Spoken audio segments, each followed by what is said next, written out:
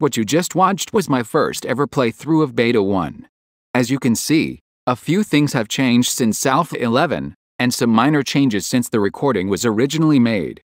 One of the most notable changes is the updates. I think the concept for updates is great. Kenneth really did pull this off well, and it genuinely shows. Keeping your software's tech level up to date is essential to stay afloat, and you now fix bugs with individual updates rather than having your support team do the work. Instead, your support team will verify the queued tickets, then delegate the work to programmers to fix the bugs. In addition to that, there's a small chance for your support team to automatically fix some bugs if you have at least one worker with a 3rd star in the support specialization. Traits are great too. I like to choose any employee that is the capacitor trait, since it's now possible to get them to work from 8 to 6 without needing a raise in salary. On the contrary, I typically avoid the cup holder trait, since the fees for IT can rack up quickly. In all, these traits make employees more unique while keeping everything as balanced as before.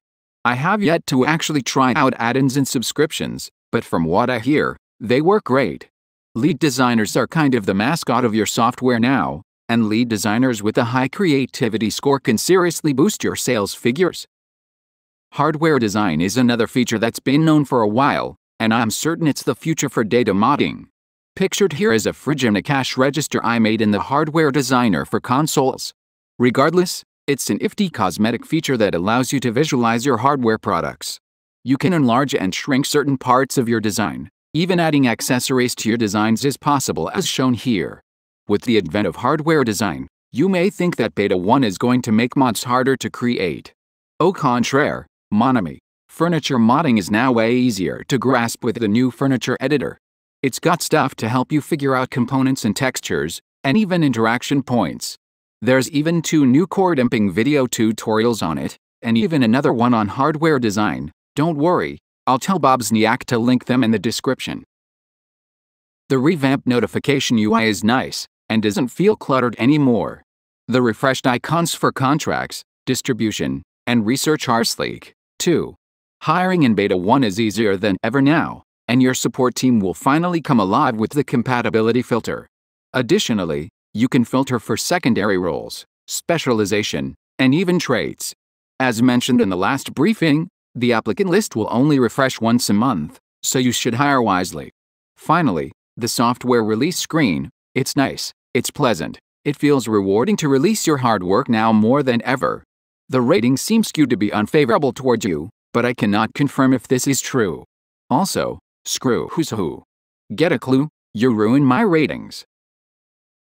Alright. Enough of his shenanigans. Let's bring you the facts.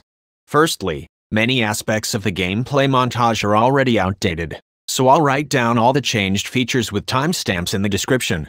I hope to keep it updated for at least a week after publication. Bob's forgot to specify that updates can increase tech levels and they are bundled with version numbers. Your software's version number is displayed in SQL.TechLevelUpdate.BugFix. Add-ins work very similarly to updates. They retain active users and bring in more sales. You do still need to provide updates for subscription software, since your user base will wane away from your product in favor of other companies' software. AI companies now always sell shares of themselves, regardless of their financial status. What this means is that you can finally get subsidiaries that don't go bankrupt in 6 months. Hooray!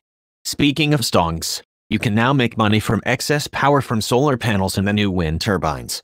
Of course. Although, storing the power for dark, windless nights in the new batteries is always a better deal than constantly selling your surplus, so you should take advantage of this. Another change to bills has to do with rent. Paying your rent is now a lot harder, so you can't sit in your garage making an OS for 5 years straight and becoming a millionaire. Don't tell this to the speedrunners, but OSs and other big products now require way more employees to make, so you can't get your co-founder squad to make bank. Try making an antivirus to start from now on. Funnily enough, this brings me to co-founders.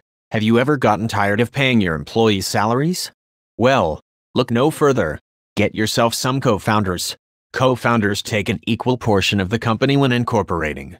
After 5 years, you can buy out all their shares, or leave them with only 1 share to continue exploiting them. Software Inc. is only 1 step away from allowing you to make consent. Oh, Never mind. Showers. Look at the new showers. Employees can now get their own bikes and you have to provide them with showers, or else they get a bit stinky.